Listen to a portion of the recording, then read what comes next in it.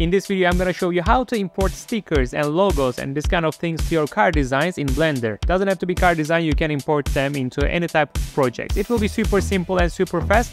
And if you stick to the end of the video, I'm gonna show you how to make them with the emission shader, so they will be glowing around and it's always fun to play with it. We're gonna use this car behind me. It is from my Blender for Car Designers beginners course and you can find more details on my website. Let's jump into Blender. Alright, here we are. Here is the car. It's like the final version from the course without the stickers and the logos. It will be so simple. The first thing we need to do is go to Edit, Preference, Add-ons and search for Image. And here you will find the Import Export Images as Planes. So turn it on. Then we have Image and Images as Planes here. Then we pick the logo or the images that we want to import. Let's start with the mini logo because this is a mini. It is so simple. Let me show you on the side of the car. G, Z, G, Y, G, X a little bit. So I moved it outside. As I see the logo is flipped, so I'm gonna make it SY-1 to scale it -1 on the Y-axis, basically flipping it. I will go to side view, scale it down, like move it around as I want, wherever I want, and I want it to be around the door. So first I will get close to the door, but when it starts to intersect, I will already stop it. We don't need to be perfect. So as you see, we have the gap between the car door and the logo because the door is with a little bit of curvy and the image is just a simple plane. So how to do it is the shrink wrapped. I don't know if you are surprised, but I will hit Ctrl+2 first for subdivision to do the shrink wrap correctly. But when I do the subdivision, the logo is totally broken because it tried to smooth it. And to avoid this, I will go to my modifier tab. On the subdivision, rather than cat move Clark, I will hit simple. So this way it subdivided my image, however it keeps the corners in a simple way. And then I'm gonna go to shrink wrap modifier, pick the car as the target.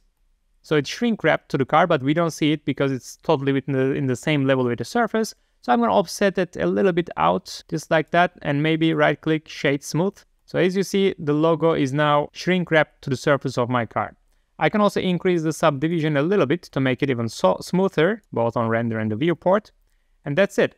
If I wanna move the logo, it will still try to stick to the surface, but it's better to turn off shrink wrap and then decide your location. Try to like rotate it a little bit, bring it closer to surface to be sure that, just to help Blender to make it possible in the best way. So when I shrink wrap again, as you see, it wraps around the surface in a very good way. At this stage, if we hit the render, we will not have any problem on EV, most probably, but if you render on cycles, you might have a problem like this. As you see, because we offsetted the shrink wrap a little bit, the sticker, the image plane has also the shadows coming to the car and it gives this unpleasant effect. It doesn't look like a sticker anymore. So to avoid this, we need to pick the logo, go to object properties here, and on the ray visibility, we can uncheck all the boxes and keep only the camera. So let's go back and render one more time. As you see, we fixed that problem, so there's no more shadow and it looks like a sticker now. Now it's time for the fun stuff. I will just shift A, image as planes, and I'm gonna add another logo, which will be the Blender Man. Again, SY-1 to flip it, scale it down. I want it to be on the center of my rim.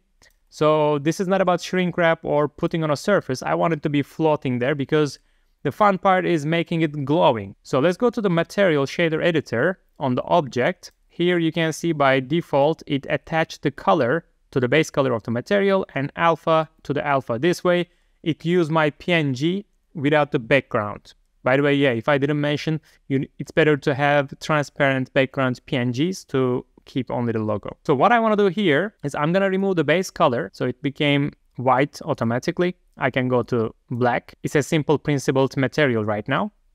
I'm going to go to emission, just increase the emission a little bit bluish and increase the strength. As you see, it's already glowing. But wait a second, because we need to be sure about something. If it doesn't work, if your logo doesn't glow, you need to go to the render properties here. Rather than cycles, let's go to EV and you need to check the box bloom.